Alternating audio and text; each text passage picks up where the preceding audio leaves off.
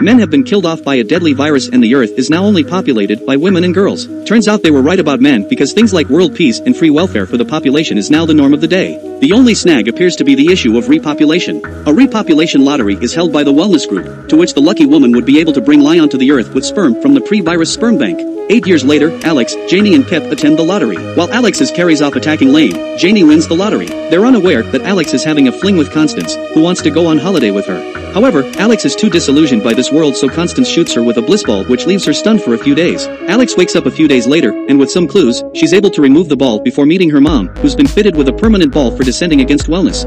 Meanwhile, Jamie and Pip search for Alex after finding a bloody scene following Alex's bliss ball extraction. They accidentally hit someone with their car. Although they believe it is Alex, they're stunned to discover that it is a man. A man? Impossible.